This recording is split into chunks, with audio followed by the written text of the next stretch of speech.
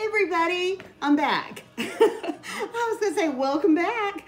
I've got this summer little recipe for you. I'm having dip for dinner. I want to share it with you, and it's one of my favorites. It's a summer guacamole. So I've been saying holy guacamole for about the last 10 minutes, but come on back here real quick. My cool drink is going to be a Corona because I thought I want some Mexican beer with a Mexican dip, and I thought this is gonna be great. I do need to add my lime to my Corona, but my vintage glass is going to be a 1977 Ralph Mal from the Happy Days collection, and it was put out by Paramount Pictures. One of my favorites. I try to take care of it. I only have him and Joni, and that's it. I can never find the rest of them. I don't know. They were hard to find. So anyway, I like this one. Big sip. Let me put a little squirt of lime in there. Yum, yum. Oh yeah. Oh yeah. I'm liking that. I'm liking that. Let me get everything out of the way here. I got all kinds of stuff going on here.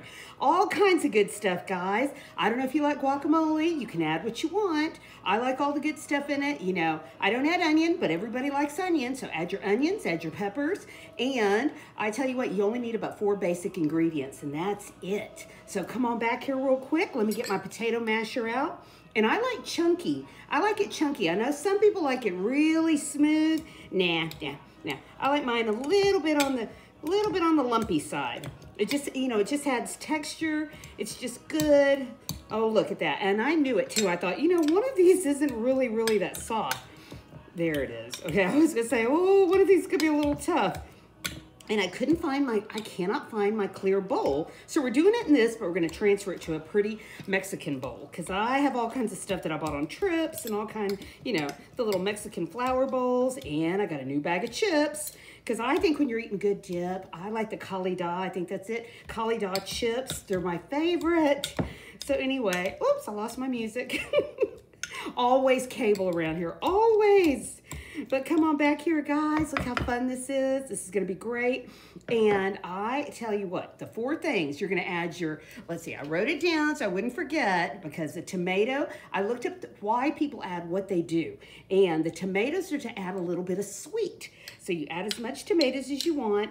I should have probably diced a little finer, but I thought this was good. I thought this was okay. So I'm gonna mix those in there. And you're gonna add your onion for your crunch, if you want onion. And you're gonna add your green jalapeno for your heat. And let me tell you something, when I was cutting these, I could feel the heat on my face. I could feel it in my cheeks. I was like, oh my gosh. I thought it's making me, I thought I can, you know, it's just like a heat wave there. And I thought, I don't want to put my fingers in my eyes. I thought, don't do that. I thought I would be screaming. So I'm going to add just a little. I'm not going to go all the way with all the jalapenos because I cut up several. And then you're going to add your cilantro because that gives it the herby quality, they said. So I was looking at all this thinking, why do we add what we add? I thought, why do we do what we do? I thought, because some people, you know, they don't like anything in it. And I thought, no, I want to make it kind of nice. I want to make it like the restaurants do.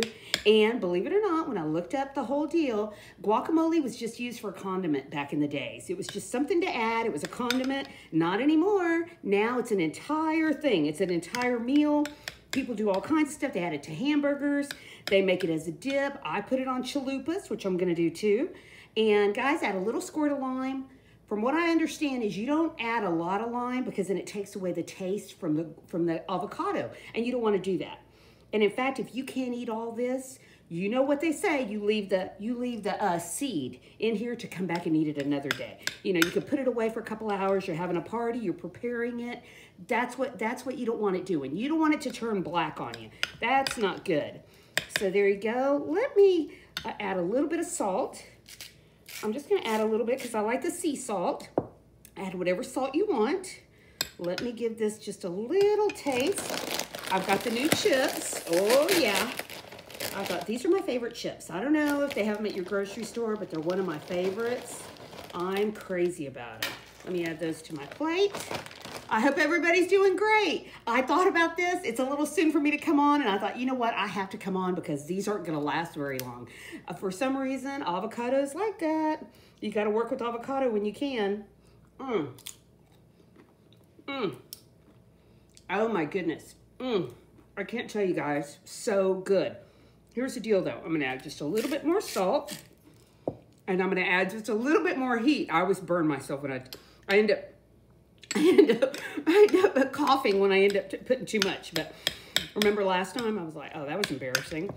So anyway, I'm going to add a little bit more. I'm going to add it to my pretty flour bowl because I have this pretty flour bowl from Mexico. Put this over here.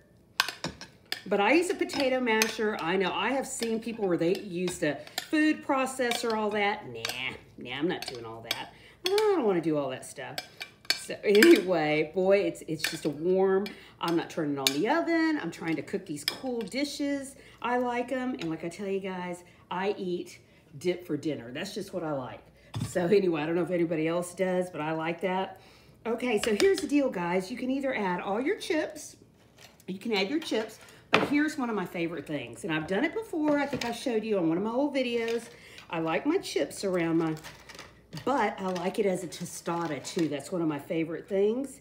I add my guacamole to my tostada. I make it into a meal. Some people call it chalupas, tostadas. I grew up calling them chalupas when I was little. Now the restaurants are tostadas.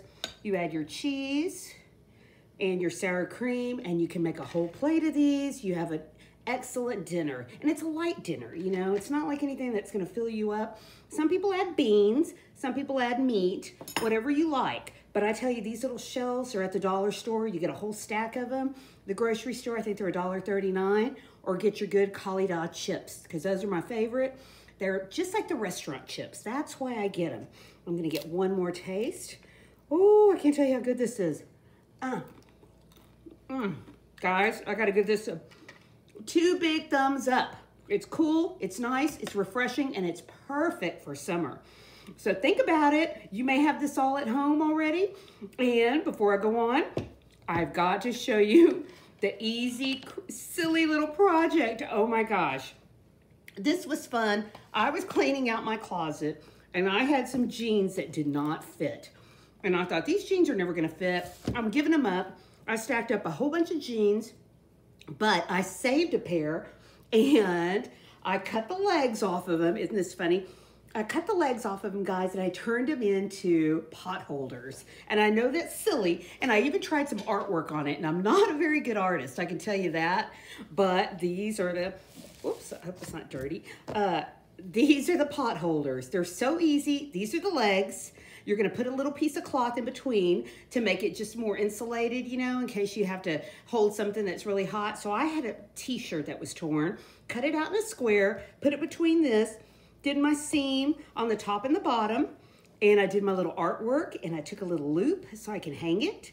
So I ended up doing the wine glass, I did the hurricane glass, and I did the martini glass. I thought it was so funny, and it was so easy, guys. And the reason I wanted to do these is I don't want to ruin my good potholders when we do fish fries and we barbecue. I'm tired of that. I thought I end up throwing them away after I buy them and everything. I thought these are gonna be the ones for the outdoor stuff.